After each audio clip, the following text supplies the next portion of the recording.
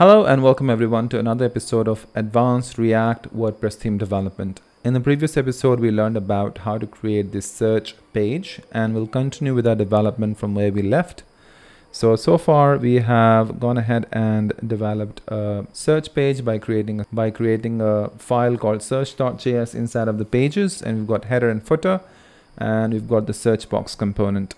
The next thing we want to do is we want to create the search form. So far, if I go to the search page, you can see that you've got find your needs, which is basically coming from the search box. That's the heading, find your needs, and you've got some gradient and stuff. So let's create the search form. So what I'm going to do is let's keep things isolated and wrapped inside of components. So I'm going to create another file, and I'll name it as search form. So let's do that. Const search form equals arrow function, return an empty string for now, export default search form. Okay, and I'm just going to include that here. So let's say search form, and I'm just going to import that on top. So I'll say import search form. All right, there are three things that we need. First is when we create the input field, we want to be able to manage the state of that, and when we create the form, we want to be able to have a function that allows us to handle the form submit. Right, so what I'm going to do is I'll come over here inside of the page, and I'm going to create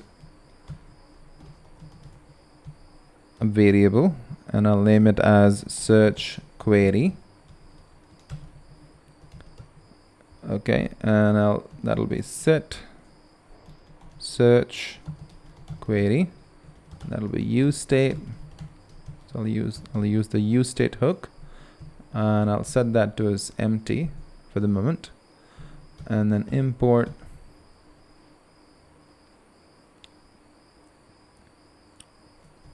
use state from React. Okay, and then similarly I'll create a function. I'll name it as handle search form submit. Okay, and let's just return null for now from here. All right, and I'll also need to pass all of these three things to my search box. So I'll say search query, set search query, and handle form submit. The reason I'm placing this functionality of handle form submit and set search query inside of the page component, so that when other components come in, like load more, or if I want to show some info as to how many results are there for the search, we can pass all of the relevant information there, right? Okay, so let's go to search box, and again I need to pass all of these three things there, right? So I'm just going to go ahead, go over here, paste it, and then I'm just going to pull those things here, right? Oops. Search query,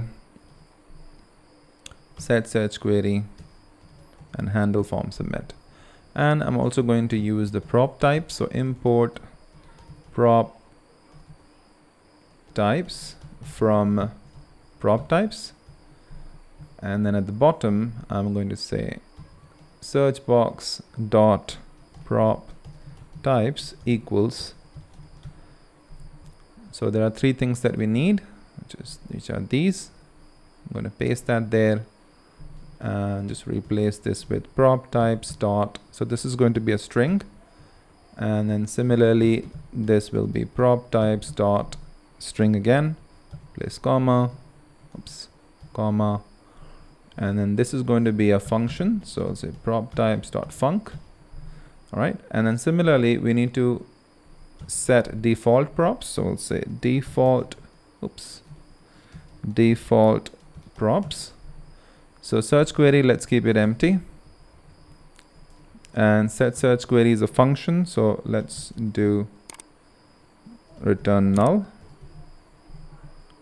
Let's update this to a function. This is also a function. Okay, and then this is also a function. So I'm just going to copy this. All right, perfect.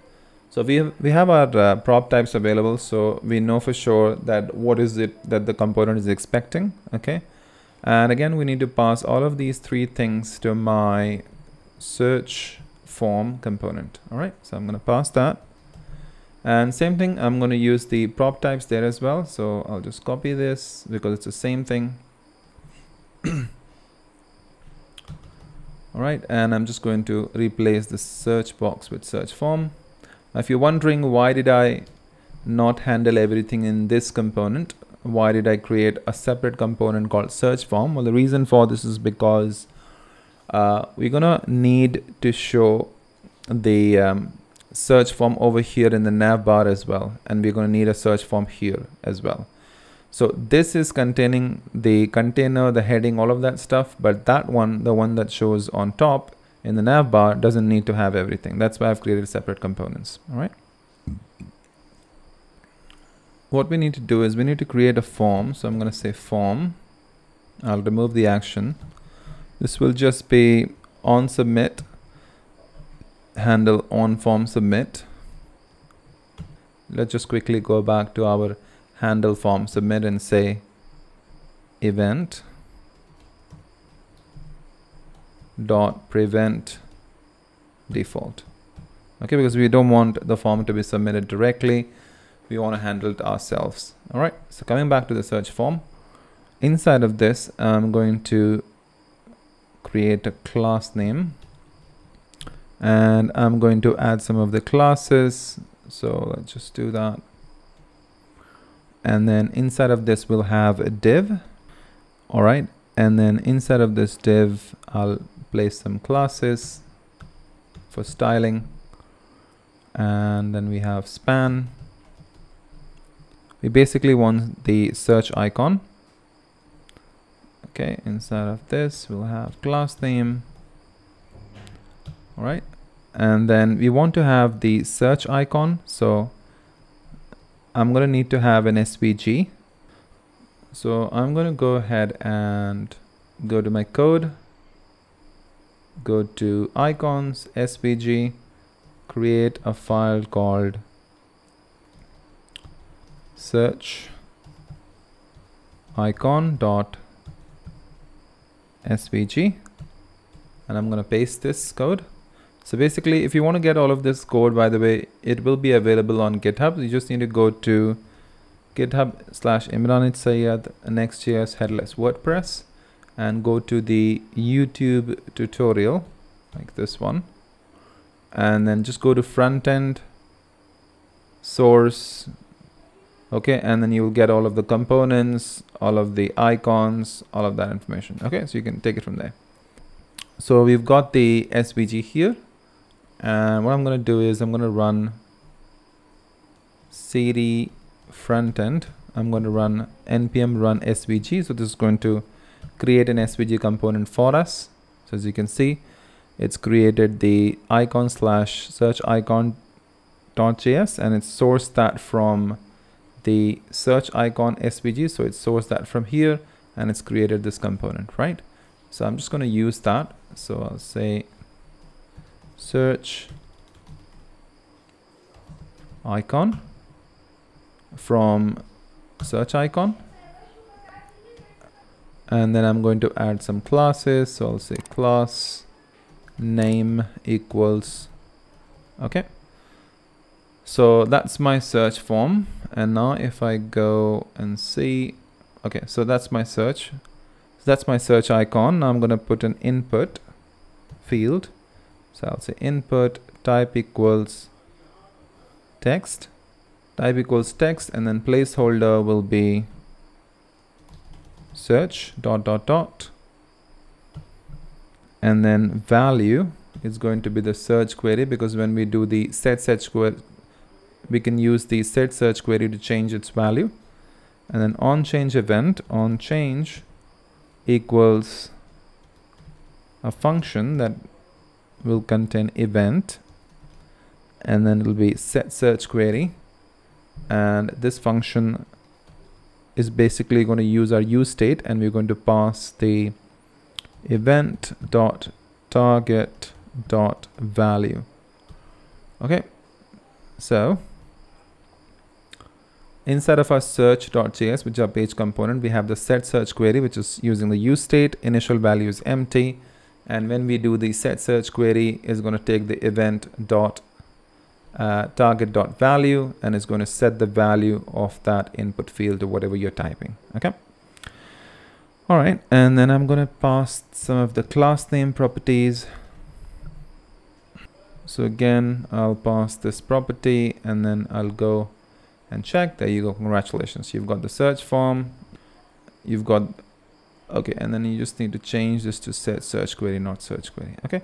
So there you've got the search form. And now if I just console the search query, you see what happens. All right. I'm going to open this up. And if I type something, I'm going to zoom it in. Hello, you can see that it's being typed. All right, which is brilliant. So congratulations, we've created our search input field, and in the next video we will continue further, and we will continue with building of the functionality for search. All right, so I hope you did like the video. If you did, please give a thumbs up, and do subscribe to my channel if you aren't already. Do start my repository to support my work like all the other 145 people have. And I'm going to see you in the next video. Thank you very much.